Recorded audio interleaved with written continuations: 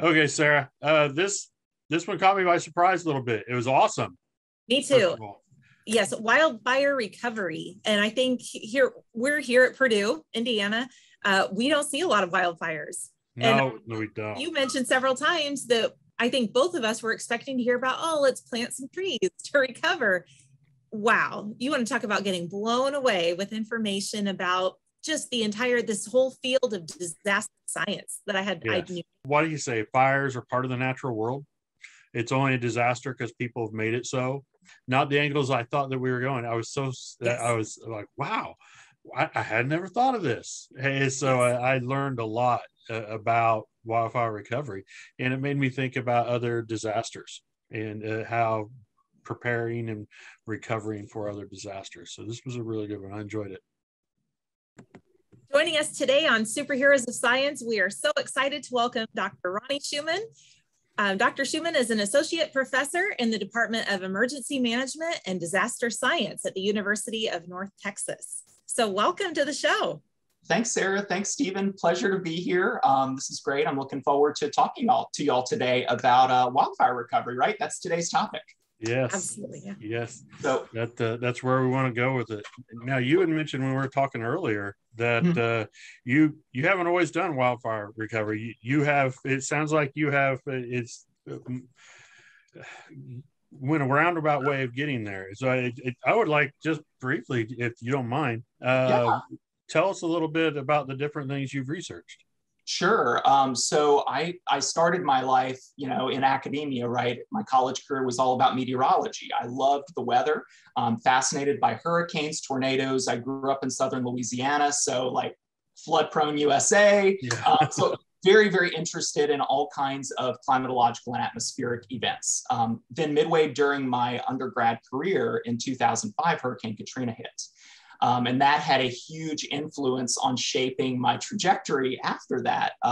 We were very fortunate in that we were not flooded. We got some wind damage where we were, but a lot of my close friends and relatives did flood very bad and took a long time to recover. And so a lot of my questions became those of recovery. How do communities that are impacted recover? Why does one recover quicker than another? And so that kind of shaped my trajectory. So I've looked at recovery after Hurricane Katrina, mostly in Mississippi, not Louisiana. Hurricane Sandy, Hurricane Harvey, Hurricane Florence, you're sensing a theme. Then about 4 years ago, I got involved with a collaborative that was doing some wildfire research, looking at what do we know about recovery after wildfires. And so we started doing some case studies around the US, looking at fires in Florida and California and Texas. And right now I'm doing a current project on wildfire recovery in 3 counties in California, Butte, Lake, and Sonoma, that have been really heavily impacted since 2015. The Valley Fire, the Camp Fire, the Tubbs Fire, those are all big events that probably come to mind, especially if you live in the West or have been paying attention to the news. So we're kind of digging in there and learning more. And so I will say a lot of my examples today are from California, just because that's on the top of my mind. Oh, well, that definitely makes sense. And those are the ones we all hear about. All right. So wildfire recovery, it's definitely what I call a socio-ecological dilemma, right? Because there's a human dimension to it. There's an ecological dimension to all this. So we'll talk about how the pieces connect here. Some real key points I want to leave you with. First off, there's no such thing as a natural disaster. Disasters are all about human losses, and even the causal factors that shape them have human fingerprints all over them, right? Disasters occur because we as humans are not adapted to the natural environments in which we live. Second point I want to kind of leave you with, and I want you to think about as we go through this presentation, is recovery itself. It's a process that is long, complex, and uneven. So some of my pictures I'll show you in just a second from the Mississippi coast, some of my previous research, those were taken about 7, 8, 9 years after Hurricane Katrina, and it looks like she might have just blown through. So recovery takes much longer than the news cameras show us, much longer than that year or two when they're interested. Sometimes it takes decades. And there's inequality that is magnified as a result of going through recovery. So those with less often tend to end up with less even after recovery. And then finally, resilience to wildfires means becoming fire adapted. So we've been in this cycle for the past 75 years where we'll have a forest fire or a wildfire. We just beat it down with suppression resources. We bring in the firefighters, we bring in the planes, we extinguish it. We're devoting a lot of money and time and resource to firefighting. But guess what? That isn't sustainable. We can't rebuild in the same ways. We can't devote all our resources to response. We really have to become adapted to a landscape where fire is present all the time. And of course, climate change is a part of that. So we'll talk about that too. So I want to explain, before we get too deep in the weeds, what disaster science is, since you introduced me, Sarah, as part of a Department of Emergency Management and Disaster Science. What are these two things? Disaster science is kind of a fusion of three academic disciplines, if you will, three traditions: disaster sociology, hazards geography, that's the side of the house I hail from, and risk analysis. And so each of these traditions asks particular kinds of questions that all have a bearing on how disasters play out. So for disaster sociologists, they're really interested in how humans respond during times of crisis. Hazards geographers like me, we tend to be very interested in how humans interact with their environment, how people in place coincide and interact. And then people from the risk analysis tradition want to know, how do humans perceive and adjust to risks? Because actual risk and what we perceive as our risk are actually two very different things, and they don't always meet. So today, a lot of disaster scientists, and I consider myself one, fuse all of these traditions in the questions that we ask in the projects that we take on. And our results really lead to practical knowledge in the field of emergency management. So that's kind of the career path that you can take from studying disaster science. So why recovery? We talked a little bit about this before we got started, about Hurricane Katrina and the impacts there. And really, I'm showing you two pictures here. One on the left is a picture I took of a car with the X marking, the urban search and rescue marking that shows, when someone searched the area and if they found bodies or injuries, and the team that searched it. New Orleans was all about a scenery of decay after the hurricane, whereas Mississippi, which I did field research in, was all about destruction. I mean, total destruction. Storm surge came over, overwashed cities, went half a mile inland. It was just a very, it was a tragic scene, a moving scene, yeah, I'm finding it hard to put into words, actually. I'm starting to get a little emotional looking at these. But this was such a visceral landscape for me that I experienced that it led me to look at recovery. So how does one come back from a landscape that is totally devastated like this? How does one put their life together, their community back together? And so that's how I got into this. The pictures here that I'm showing you on the bottom are from some of my more recent field work. This was like 2010 to 2015 time range. And this is what long-term recovery looks like. Some of these scenes look like life after people, right? You've got, the fence and the overgrown weeds and some raised houses in the background. So some people have kind of adapted to the reality that they live in a storm surge zone, but so many people have not come back. And we see this checkerboarded landscape of empty lots, and vacant parcels, and maybe slabs that have been cleared, and the random house where people have come back, rebuilt, and are living in it. This is what long-term recovery looks like. And this is what I mean when I say it's uneven. And there's a story behind each of those parcels too. So that's the complexity. What is recovery? If I were to define it simply for you, it would be putting a disaster-stricken community back together. What I don't like about that particular definition is the idea that disasters just happen to people. People play a large role in creating disasters and disaster losses. So we can't forget that. I'll explain what a disaster is in just a second. I like to define recovery like this: a post-disaster period of adjustment after an event when individuals, families, and communities are all working to overcome the effects of disaster and really regain functionality. So you're trying to put your life back together, your home back together, your routines back together, and really recover from the trauma you've endured. There are ethical questions in recovery too. Recovery to what? What is the end goal, and who might be influencing that? What political or economic actors are influencing that? and recovery for whom? Who gets to come back? Who gets to rebuild? Who gets to do that? And who has access to the resources? So depending on the R word, and there are a lot of R words that fly around during recovery: restoration, repopulation, restitution, rehabilitation, they're all used interchangeably. So recovery itself is kind of taken for granted. Depending on what R words you use, that kind of hints at what you see that end goal as, or what your motivation might be in recovery. Okay. So last bit of background here: what makes a disaster? Okay, couple ingredients. We need a hazard, so something with the potential to cause harm. It can be natural, it can be man-made.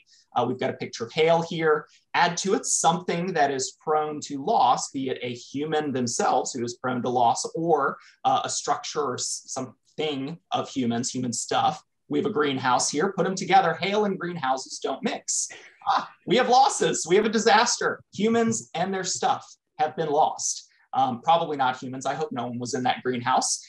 But if you were, the owner of that greenhouse, I'm sure you would look at this and say, "Oh my gosh, that's a disaster."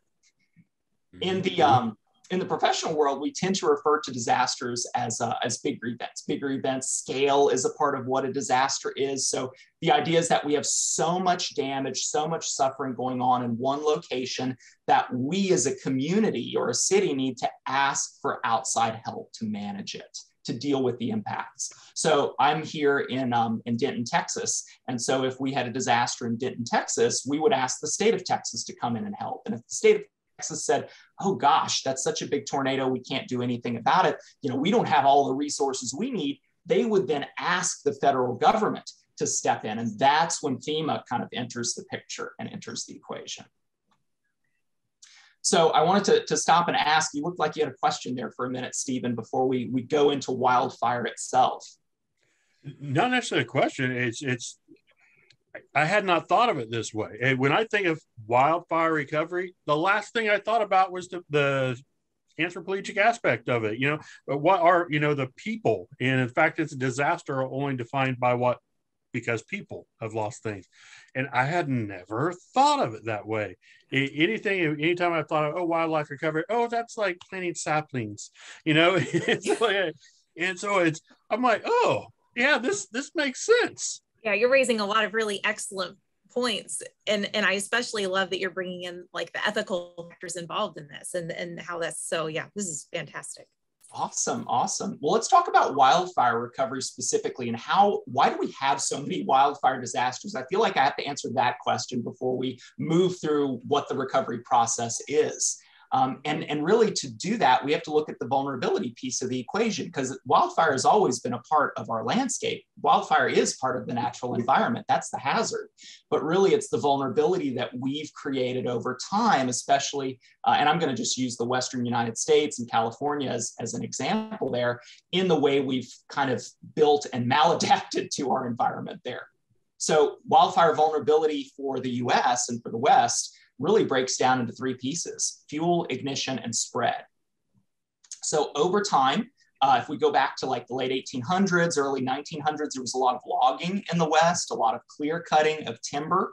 And afterwards, there was regrowth, like you say. So that is part of recovery. What comes back after the fire? What regrows?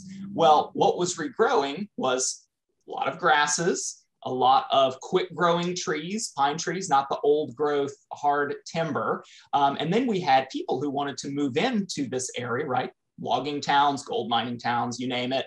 And they're bringing in their landscaping, right? So we love these exotic bushes and shrubs that just, make our house look like something from another part of the world. And these are exotic species that aren't necessarily adapted to the wildfire regime, the natural pattern of wildfire in the area. So we have species that are introduced, species that are blown in by the wind that wouldn't normally be there without the clear cutting. And then over time, we have regrowth and lack of maintenance. So we as people, this is a house that is just enshrouded in trees. For those of you listening, we have this feeling, I think it's innate as humans. We like green. We want to be surrounded by nature and feel like, we're in nature's blanket. It's just wrapping itself around us. And that goes to being surrounded by green. But guess what? The thinned forest is actually the healthy forest, not this picture where you have all of these dry grasses and surface fuels that can move fire up into the saplings and then up into this canopy of really resinous pine trees that are super flammable. So yeah, we've kind of made this landscape because we like being around green, and we haven't really maintained our forests. And extreme drought, that's the other piece of the field picture, right? So green vegetation is fine, but when it dries out, and in the West, we have seasonal droughts, prolonged droughts, and climate change is adding to their length and their frequency. So we're seeing that across the West this year as last year. Really, this is a 7-year drought that's been going on. Ignition, the second piece of that vulnerability picture. So we fuel, we need a spark, right? Enter Smokey the bear. Only you can prevent firefighters. He's fluffy, he's fun, but people I think took his message a little bit too far. Sure, you want to control your campfires, but not all fire is bad. So we have, since the 1940s, when Smokey was introduced, started to perceive all fire as bad. The green overgrown forest is great, and any fire that disrupts that is bad. That's not the case. Of course, at the same time, we have a lot of urban growth, a lot of development, a lot of suburbanization going on in the West over this 50, 75-year period, post-World War II to the present. And we're building subdivisions out into the wildland and creating a very extensive wildland-urban interface, or WUI. Yes, I kind of chuckle every time I hear the word WUI, because that's something unique to the wildfire arena, but WUI, W-U-I. Areas where the development meets the wilderness. And because we're developing in this way and we're running these power lines and utilities out to people, the power lines are vulnerable to sparking or trees falling on them. And of course, if you have people living out here, you can have a wildfire going on that just burns itself into the area and creates this burn scar, like what you see in this picture, where literally a whole street has been taken out by a fire whoosh swooping in from the wildland. And the third ingredient is spread, embers. And this is not something that I really started thinking about until I got into the wildfire arena, is the fact that really embers are the danger. Fire can spread along the ground, but let's say you have a fire break or a 6-lane freeway, it's gonna stop that surface fire from moving across the landscape. But once you get a fire that's moved up into the treetops and is this big crown fire, you've got winds blowing through the canyons in the West, and it's blowing the embers miles ahead of the actual fire front, and it's landing on houses that might not even be in the WUI, might be far beyond that wildland-urban interface. And it's catching in gutters that haven't been cleaned. It's catching on landscaping that's planted right around houses. It's burning through houses that might not be built with the best materials, non-flammable materials. So yeah, we have pictures like this, Coffee Park in Sonoma County, California, not in the WUI at all, but because of the embers and the high winds, the wildfire spread into that area, and the density of the houses, the combustibility of the materials, and the way we built our neighborhood, the whole thing was leveled to the ground in the Tubbs fire in 2017. So this is vulnerability. This is how we make it.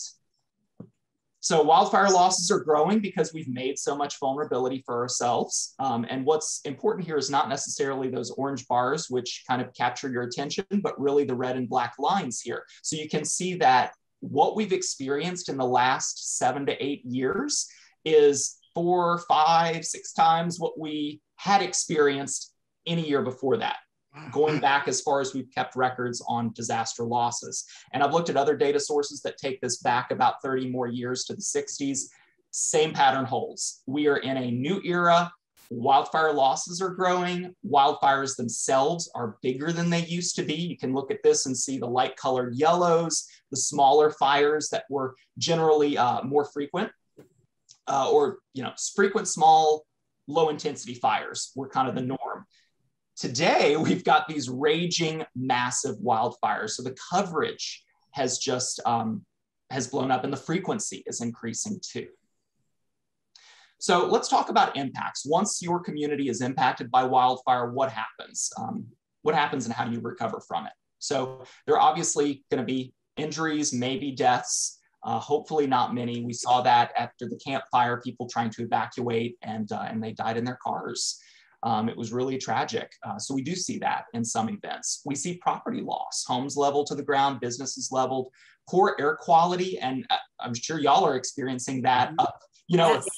up in Indiana. Same thing here in Texas. We've had some really poor air quality days the past couple of weeks, and it's all of the smoke that comes from these wildfires. Think about, farm workers in California who are working outside exposed to that all the time, who can't really stay inside because their job demands them being outside. A lot of these are immigrants or undocumented people, right? So that's kind of that hinting at those inequalities. Yeah.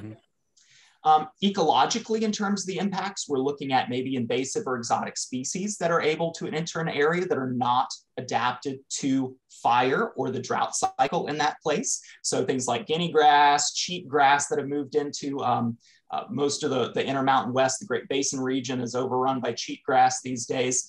Red ants, yeah, they're an invasive species. After the Bastrop Fire in 2011 in Texas took out a lot of the tree cover in the Lost Pines ecosystem, it invited a lot of these red fire ants to just move in because they like sunlight and really not a dense canopy. They like no canopy. They like to be in sunlight. And then that posed a threat to this endangered toad that was, that was the home ecosystem. So yeah, you have a lot of these dynamics going on at really small scales.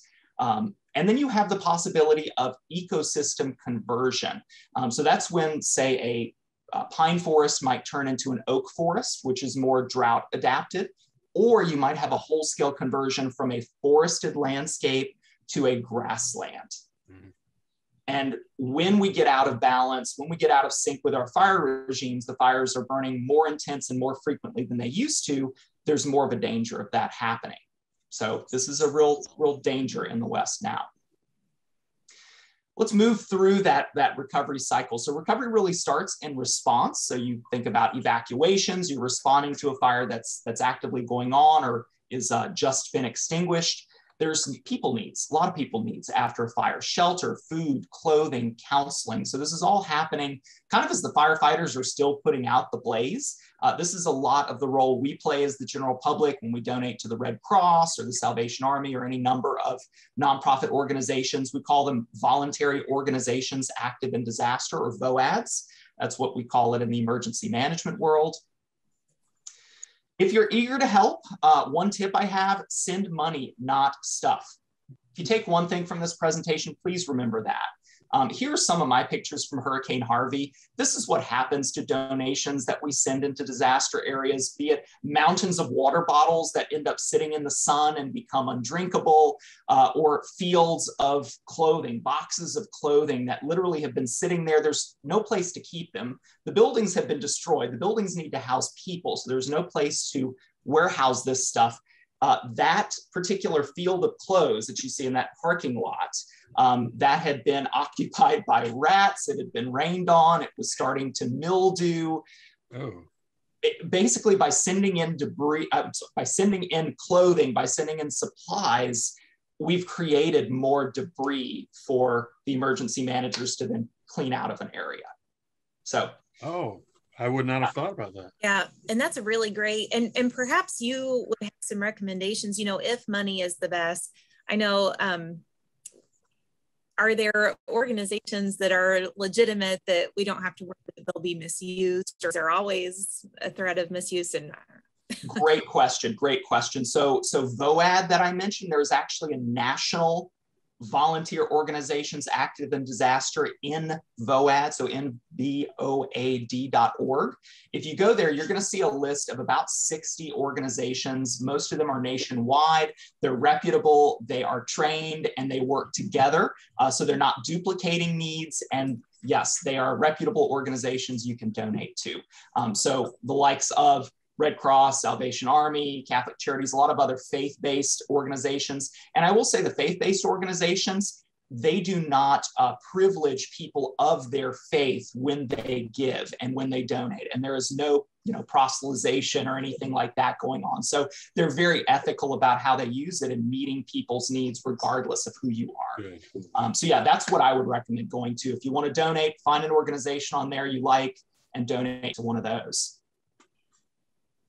So with that aside, Also, what's going on in short-term recovery, besides all that altruistic work that we're doing as the general public and people in the disaster zone are helping each other, there's also some boosterism that goes on. You see those t-shirts that always get made after every disaster? Jersey's strong, California strong, Texas strong, right? We're optimists by nature as humans, and we're just trying to come together as a group. So there's some really positive aspects of this. There's a darker side when that turns into politicians saying we need to rebuild bigger and better.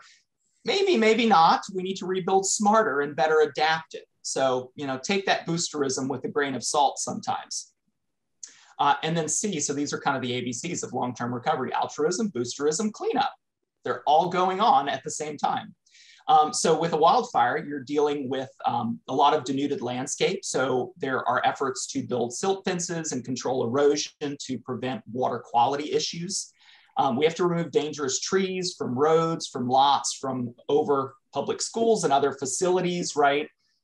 We don't want a tree falling on anyone after the event and that being, a cause for death or injury. And then there's a lot of hazardous materials removal. And this too was something that I had not thought about before talking to fire survivors. Because, in the hurricane and flood world, we go in and we muck out houses and we get the mud out and clean things up. And that is kind of a way of building community with one another after disaster and really lifting ourselves up. After a fire disaster, think about all of the chemicals we keep in our houses and all of the chemicals that go into making the products that build our houses. It's too dangerous for the general public, people, property owners even, to go and clean up their own properties. So oftentimes it's the city or county that you're living in that has to contract for hazardous materials removal before you can actually start that rebuild process. Oh, would not have thought about that. Yeah. So if you as a wildfire survivor are going back to your property to see if anything is left, you definitely want to bring the N95 masks. You want to, be masked, have gloves on. You want to have some protection because you don't want to inhale what's coming off of that pile of rubble. And I know you want to go look for your wedding picture or your, family photos and things, but, you need to protect yourself and you can't clean up everything. That's the thing. So PPE is required. That is just and not living in an area where we have fires, that is just a totally novel idea. And I can get what you're saying about cleaning up flooding and things. Yeah, right. That builds community and you're cleaning this up. But then, wow. Yeah. No, that gave me pause. And that is a huge delay in recovery for wildfire survivors is the city has to come in and remove all the hazardous materials before you can start to look at the future of what you're going to do with your lot, with your property. And I can see where that would do a lot, maybe do a lot where there's a lot to be said for going in and yourself and cleaning up yourself and kind of getting that, that mental side of, feeling like you can do something. And it's almost what I'm hearing you say is that would be difficult to sit through and know there's nothing I can do until I get the green light. It's very disempowering, right? Yes, so cleanup after hurricanes and floods are so empowering. Yes. Cleanup after wildfire is very disempowering. Wow. Yeah. And then in the longer term, okay, so let's say we've cleaned things up. There might be other pieces of the community that need to be put back together before you can start rebuilding. So utilities have to be put back in place. So power lines, water and sewer. This is a huge problem in the Camp Fire in 2018 in California, is that a lot of the PVC piping and things that we use for our sewer and septic systems had contaminated the soil, and then they were not safe themselves to run water through to houses. So the whole water system had to be replaced. If you're on a well water system, you might have to redig a well or replace that system due to contamination, right? Because that benzene is released when some of these chemicals burn, cancer causing. So yeah, you've got that side of things. You've got to restore those utilities and critical infrastructures, that we call it. Then you can start rebuilding homes, rebuilding businesses, rebuilding a tax base, right? That's really the concern of local government. So bringing back businesses, bringing back tourists, but doing so in a safe way. And of course, insurance is a big part of the way we recover from disasters. And insurance is kind of tough and bureaucratic to navigate. California right now has a moratorium in effect on insurance companies not renewing people's policies. It's set to expire in about a month from now. So we're unsure what's going to happen to people, right? Because if you have a mortgage in this country, you must maintain insurance on your property. Yeah. So not being able to find insurance or afford insurance is a huge problem. And I heard all about this with regard to flood insurance in Mississippi, and flood insurance doubling, tripling, quadrupling for some of these folks. And really it was the affordability that made them unable to come back. So I did want to mention this, since you said you have a lot of general listeners, just beyond high school students who might be listening to this. Resources for recovery. The way recovery works in this country is insurance is your primary lifeline. It's your primary safety net. Make sure you have insurance. If you rent, get renter's insurance. It costs maybe $100 to $120 a year. It will replace your contents if your home burns. It is very affordable. Highly recommend. I ask my students every semester, show of hands, who has renter's insurance? Inevitably, less than 20% of the class raises their hand. It's like everybody in here who's renting needs insurance. So homeowners insurance, renters insurance, flood insurance if you're in a flood zone. That's your primary lifeline. And after that, only if a federal disaster is declared by the president do we have access to SBA loans. So that's from the Small Business Administration. And those are low interest loans that can help you cover the gap needs that insurance doesn't. And then FEMA individual assistance. FEMA does offer grant funding to individuals and households to help with rental assistance, rebuilding necessities, things like getting you mattresses to sleep on or a TV to be able to receive information. But that individual assistance is not going to make you whole. The maximum threshold, if you meet all the income requirements, is somewhere in the $35,000 range. That is not going to rebuild your house. So relying on those other sources is going to be key. Sometimes there are state-led programs. A lot of the survivors from the California fires are waiting on settlements from Pacific Gas and Electric. So that might also play a role in funding recovery for you, but really the big three: insurance, SBA loans, and FEMA. Apply to FEMA at a disaster recovery center. If they tell you that you have been declined funding, that does not mean you're not eligible. Appeal. Always appeal the decision and keep appealing it. But you can see it would be deflating to receive that news. Oh, I'm not going to get any aid. Appeal it. Sometimes it's the fact that they haven't gone through the paperwork thoroughly, or one side of the house isn't talking to the other about your situation. So that's my advice. The other piece of the picture, we always think about having a go bag to be able to leave before a wildfire. We also need to think about preparing for recovery as part of that. So keep copies of your important documents in your go bag, so title to a house or mortgage statements, insurance statements, that kind of thing, passports, driver's licenses, right? We want copies of all of that in our go bag. And saving documents to the cloud, it's wonderful. We can make digital backups of that kind of stuff, and that can save you and get you access to these resources. The other thing are the family photos, and I mentioned that a second ago. Advice from hurricane country: get a Rubbermaid tub, put all your family photos in it at the beginning of summer, and keep it packed until Christmas right next to your go bag. If you need to leave in a rush, you'll want those family photos and heirlooms, and you might not have time to go and search through the house and gather them and still leave safely. So long-term recovery, as we move into the long-term, really remembering is the theme here. Do I stay? Do I go? I might be very attached to this place emotionally or attached to the natural environment. That might impact my decision to rebuild here or to go to another place that's similar. And that's what we saw in Paradise. A lot of survivors moved from Paradise up the hills to Chester and Greenville, which just last week were leveled in the Dixie Fire. So they are getting this repeat trauma because their homes had just been destroyed 3 years ago. They moved to what they thought was a safe place. It wasn't in the wildland urban interface, right? They moved to another WUI location and then were leveled again. Ouch. So that place attachment, this is my research is this kind of areas. How do people's attachments to place kind of impact decision-making and how we rebuild and where we go? All right, and some challenges to recovery. Finding stable housing, right? You might go through a series of rentals. So many renters I talked to in Mississippi, they listed, 6, 8 addresses that they lived at in the first year. There's so much displacement ongoing in recovery. You can't imagine it till you talk to people or have gone through it yourself, how much you're constantly changing addresses, trying to find housing that is adequate, accessible, affordable for your family. And of course, if you're not there in the town to get access to the aid that's available after disaster, you might lose out in the long run. Other issues like airship properties where the title is unclear or tough to grant aid to from the FEMA standpoint, citizenship status, disability, language and literacy affects your ability to understand paperwork and access all of these resources.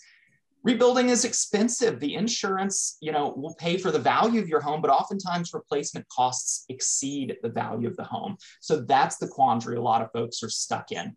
Contractors, both finding contractors who are trustworthy, who are honest, who are affordable. These are big problems. And then of course, having knowledge about how do I rebuild in a safe way that's going to reduce my risk in the future. So that's where I want to kind of lead us here at the end of the presentation is how do we reduce fire risk in recovery and become fire adapted? So the last pieces to this, becoming fire adapted, we need to manage our vegetation better. So, in the West, you see a lot of programs that do mastication of forests, chipping, trying to get rid of those ladder fuels, roadside fuel breaks. The Reading car fire in Reading in 2018 was actually caused by a flat tire and the rim of that tire generating sparks and shooting off into the forest. Oh, wow. Next to the road. So roadside fuel breaks are good. You don't want the, the overgrowth. Grazing. Goats are cute, sheep are cute. Yes, we can use them in productive ways to clear out some of that vegetation. And we have to get away from the idea that fire is bad because we've got to have prescribed burns to keep the forests thinned. Thin forests are healthy forests. Neighborhoods, right? We can do a lot as homeowners as we rebuild to rebuild in safer ways, using better materials that are non-combustible, using soffit vents that don't allow embers into the attic. You can see in this picture up at the left, we have a house that's built of stucco. I'm not sure if that's a metal roof or not, but probably fire resistant. And then you've got this zone of concrete or stones in a 5-foot perimeter around the house. So that's what we call the non-combustible zone. You don't want to have landscaping there. You want to have non-burnable surfaces there. And that can really prevent fire from entering the house. And then the soffit vents and other materials can prevent embers from entering the house. Using native landscaping that's drought adapted is great. Keeping your lawns cleared of debris. So giving the firefighters that defensible space to come in and actually defend your home if the fire gets that close. Avoid pathways for fire and embers. So here are some pictures of what not to do. These are actually some pictures out of Texas after the Bastrop fire in 2011. A wooden bench on the porch, not a good idea. A driftwood collection on your front porch, probably not a good idea. The second picture of this house looks like, maybe the siding is fire resistant and the roof is fire resistant, but we have this pathway for fire with the untreated wooden staircase or this deck that's right here attached to our home. So that's how fire enters. And then finally, risk-based planning is the other piece of creating a fire-adapted community. So using regulatory tools like building codes, building permits are the way to enforce that. I know as survivors, we just want to rebuild and get back into our homes, but that permitting process is actually part of the safety mechanism that'll keep you safe in the future. So if you look at it that way, it might kind of take away some of the pain of the delay. And disclosing that risk to future buyers. Some states really don't have a lot of great laws in effect to pass information on the hazards from one homeowner to the next who buys the place. Road widening, we've got to have roads wide enough to get fire trucks into these areas, not these narrow little streets with the overgrowth hanging over. And we've got to use history as a guide. In the West, so much of the fire spread is dictated by where the mountains and canyons are, what are the local wind patterns in that area, and fire burns in the same area many, many times. So not building into these canyons and wind corridors is going to be key if we're going to prevent fires in the future. So I do see some shreds of hope in the research I've been conducting out west, that we're starting to shift from a reactive mindset to a proactive one. As Gilbert White, the father of hazards geography, said, floods may be acts of God, but flood losses are largely acts of man. We can take that and apply that to wildfires. And I think a lot of survivors and a lot of the organizations, the nonprofits we've been working with on the ground, are realizing that we have to be proactive in all these ways to really live with fire.